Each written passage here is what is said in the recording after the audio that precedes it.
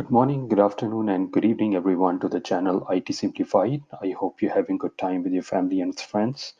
In today's session on Azure, I'm here to show you how you can deploy a Radius server in Azure environment so that all the remote users will be connecting it and using point-to-site connectivity. So the idea being that rather than generating root and client certificate, which can be cumbersome, we will be using Radius server, which has already connectivity to our domain controller, and all the users will be using their domain credential in order to access those resources. So before I start, let me just give you a brief overview of my environment. So as you can see on this diagram, I have a VNet with the name Enlight VNet 192.168.0.0/16. Everything is deployed in this. I have two machines. One is the DC with the IP of .4. Other one is with the name FS. Just ignore my naming convention. This will be acting as a Radius server. We're gonna install the role. It has an IP of .5, and it's all under the Enlight VNet. I've also deployed already the gateway. The VPN gateway is already there, and it is under the subnet 192.168.1.0. As you know that when we deploy a VPN gateway, it has to be within its own subnet. So these machines, virtual machines, are in its own subnet, and the gateway is in its own subnet. And this is under the domain techdatacanada.com.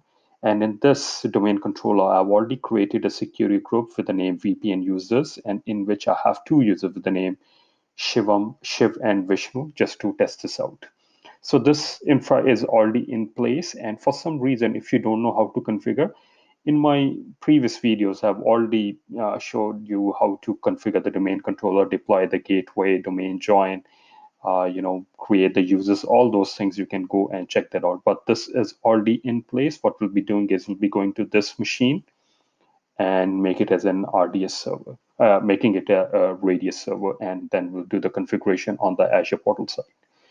So let's roll this. So what we're going to do is I've already initiated the RDP session. Actually, before I go there, let me just quickly show you. These are the two machines I have already in place. They are domain joined. It's all I've already initiated the RDP session. So let's go to our going to be Radius server, and what we'll be doing is go to add roles and features. Go next. The role that we want to deploy is the network policy and access service. Take all the features by default. Go next. We'll still check the box, though I don't think that we need to restart the machine, but just to be on the safer side, and click on the install button. So it will just take a minute or two to get the installation done. And while this is getting installed, what we'll be doing is we'll go to our Azure site, and let's go and configure the point-to-site configuration. I'm going to go to Virtual Network Gateway. And here you can see that I have the point-to-site configuration. Just one thing to point out, in case you want to use this use this option and use the Radius authentication, make sure that you're using GW1 or upper tier. Basic doesn't allow you to do that. So what we'll be doing is we'll be using the Radius authentication, the server that we have in place, and you need to put an address pool. So basically, whatever address pool you specify over here, from this only the clients will be getting the IP addresses when they have that point-to-site tunnel from their local machine. So I'll use 10.100/24 and make sure that this address pool doesn't interfere with other addresses that you have in your virtual network. For tunnel type, I will use IKE, V2, and SSTP. So that should work for us. And the server IP address of our Radius server, as I mentioned, is .5. So we'll specify that over there. And we need to put a server secret, right? So you can put anything. I'm just going to keep it simple. We'll use the secret once our Radius server is up and running. Right, let's go and click on the save button. And while this is getting saved, let's go on to the Radius server side and see if our installation has finished. So you can see installation was done. So let's go and close this. what we'll be doing is we'll go to the tools and open network policy server.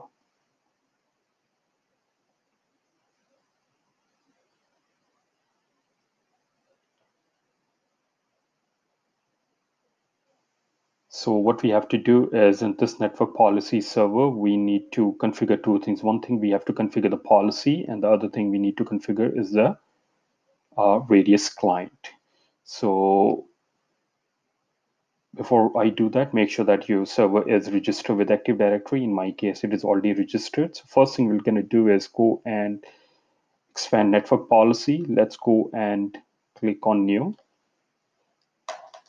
And we need to give it a name. Name it Azure policy.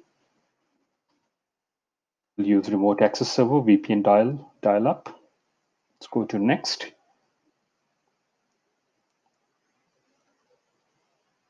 Under the conditions, we'll be using the user group. So let's go and use the user group, which we already created. And the user group is with the name VPN users, under which are two users with the name Shiv and Vishnu are there. So let's go and select them. Go to next, access granted. And in this case, we'll be using the secure password, this protocol. We don't need to select these things. We can uncheck that. Let's go and click on next. And here also, we don't need to configure anything. Let's go and click on next. These are default we can take. User group is selected, and let's click on the finish button. So the Azure policy was created. If you want to tweak the properties in this, you can always do that. Let me just move this up. Right? If you want to change anything, you can always go and change in the properties. So that network policy is in place. What we'll be doing is now configure a radius client. So let's go and click on radius client and click new and give it a name. Name it radius client. Okay, so for the address IP or DNS, it is asking, we need to give the subnet under which our VPN gateway is. So just going back to my diagram, this is the gateway subnet that we need to give.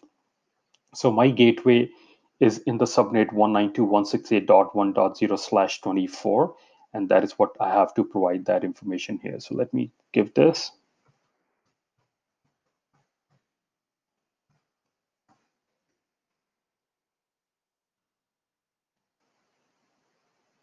Click on OK. And under the shared secret, we have to give the secret that we created when we were doing the point-to-site configuration on the Azure side. So let me provide that. Click on OK.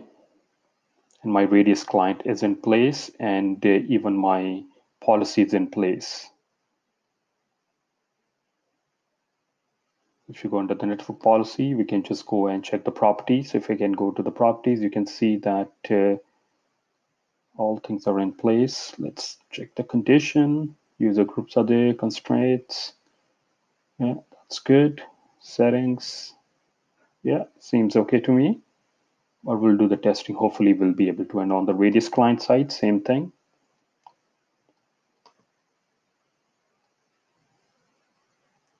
We have enabled the radius client, given the IP of the gateway, provided the password. Click on OK. So that should be good. So with that in place, what we're going to do, let's go back to the portal. And what we'll be doing is we will download this VPN client on local machine. I will try to connect from this local computer. So let me just go and download this. So basically a user can be anywhere, right? So when he's trying to connect, it will ask them for the domain credentials, right? And once he's inside the domain credential, whatever access he has, he should be able to access those resources. So that's what we are trying to achieve. So let's go back to R. So you can see that the client was installed successfully. Let me just go and open this.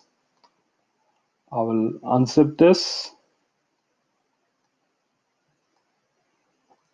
Use the 64-bit.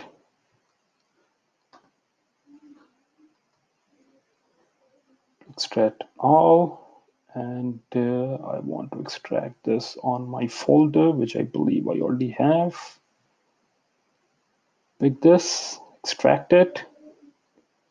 Okay, so with that extracted, let's go and open it.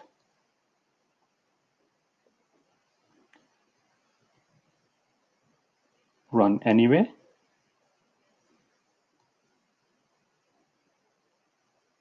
Yes, we want to install this. Let me close these windows. Close this too.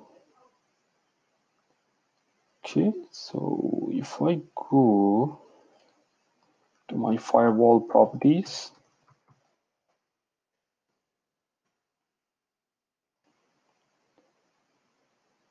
we should be able to see that VNet, right? So let me just go and, so this is the VNet, as I said that's the one, it is in disconnected state. So let me just go back to my drawing. So this is the VNet, right? So that's what we have downloaded. Let's try to now connect to it. So let's go and try to connect. Here it is.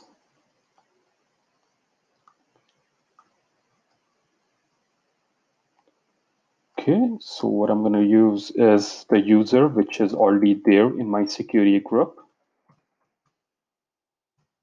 And it's with the name Vishnu. So this is the user I'm talking about, right? So I have two users with the name Vishnu and Shiv. So I'm trying to connect with the name Vishnu. So let me just provide the password.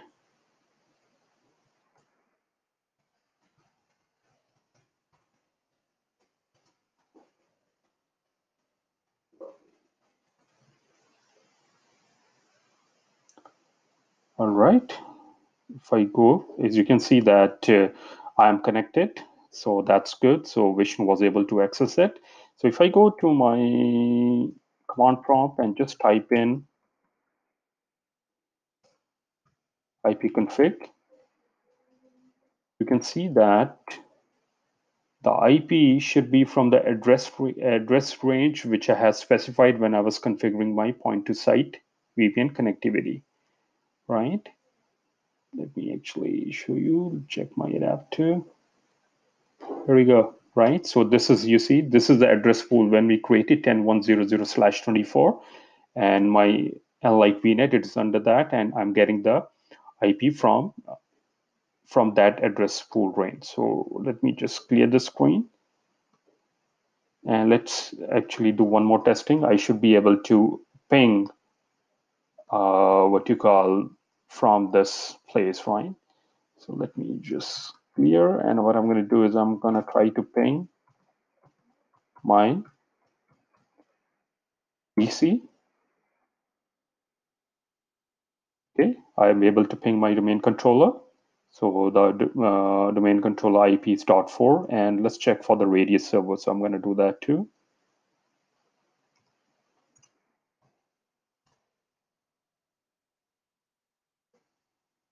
Here we go. So you can see that we have successfully configured our point to site connectivity, right? And I'm using the domain credential in order to access. So all these users who has access to this, they can download the VPN client and they'll be able to access the Azure resources. We don't need to generate the certificate, the root and client. So we don't have to go through that pain, right? So with this, we have successfully configured this. I hope you found this video useful. Thanks for watching. Have a good day.